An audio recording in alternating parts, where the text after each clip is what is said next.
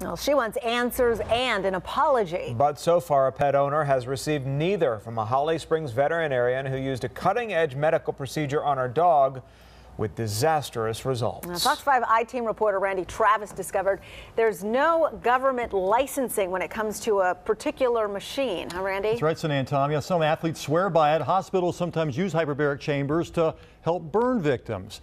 But this involves a family dog originally rescued from a shelter and what could have been done to avoid a tragedy. He was just goofy and loved everybody. He got along great with other animals. He was just a great dog. He was my best friend. But last summer, 11-year-old Casanova struggled with arthritis.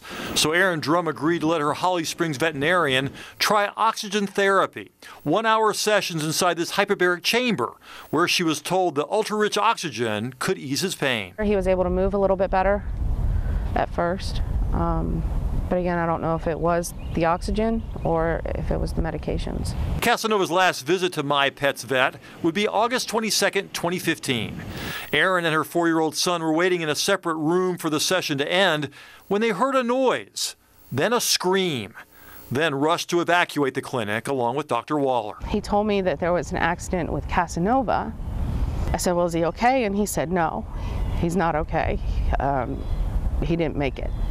And that's where he told me that the chamber had exploded. The hyperbaric chamber had somehow caught fire with Casanova inside.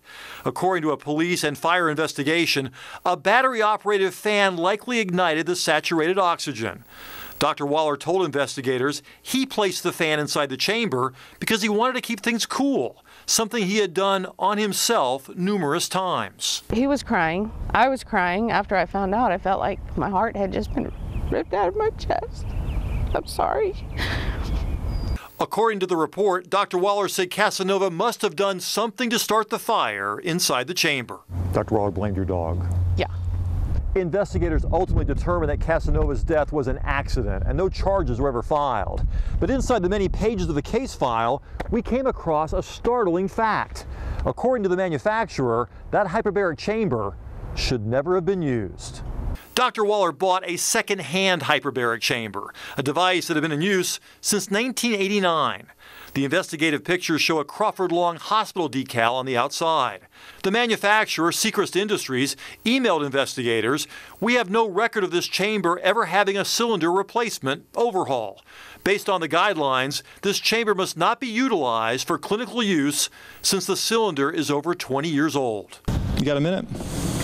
No, I'm actually headed into the office. Well, just talk to us a little bit about what happened with Casanova, the hyperbaric chamber incident. It's a new therapy in veterinary. But the chamber, sir, was used. You bought it used, and the manufacturer says that it should not have been used on animals. Did you know that? It's a hyperbaric chamber, sir. Right, but it was used. The manufacturer said it was, sir. The manufacturer said it was. Why don't you want to stop and talk to us? This is a serious situation, Dr. Waller. You can just buy one. You can get one on eBay. All makes and models. It blows my mind that somebody can be in possession of a piece of equipment that can cause such damage, and there's no regulations on it. Casanova was not the first animal to die in a hyperbaric chamber accident. In 2012, an explosion claimed the lives of a technician in Ocala, Florida, and a horse being treated with oxygen therapy. Investigators believe the horse's steel shoes somehow created a spark to ignite the oxygen and cause the building to explode. Most animals seem to fall asleep. On its website, the University of Florida School of Veterinary Medicine shows how it's currently conducting clinical trials with its own hyperbaric chamber to judge whether oxygen therapy truly helps an animal. Dr. Waller, come out and talk to us about your vet board complaints. Dr. Waller already faces complaints to the State Board of Veterinary Medicine over how he investigated the deaths of 2 puppies customers bought from Petland of Kennesaw, where he served as the preferred veterinarian. Now the Holly Springs Police Department and Erin Drumm have added their own complaints to that list. And when my son started asking where Casanova was, I didn't know what to say. So I told him that when we were outside, some angels came and got him so that they could go play ball. Dr. Waller never called us. He never said, "I'm sorry." He never said, "How are you doing?" And still no apology. A spokesperson for the manufacturer says even though the chamber was too old to be in use, That fact itself would not have led to a fire. But she was stunned to hear Dr. Waller had put a battery-operated fan inside a device with 100% oxygen, because she said there was always a chance that the dog could have knocked it over and created a spark. And according to the investigative report, that's apparently what caused this tragedy. Wow, and it's not like you can give the dog instructions to just stay still in Don't there. knock over the battery-operated fan. How much does this procedure cost to have your dog put in one of these hyperbaric chambers? Ms. Drumm said that it was $600 for the entire year, unlimited visits to the office and to the hyperbaric chamber itself.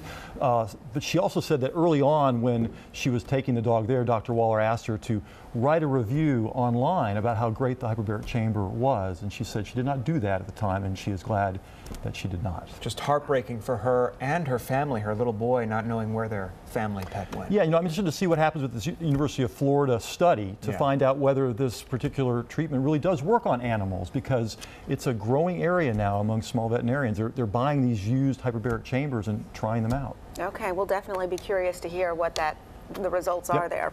Thanks, Randy. Randy. Okay.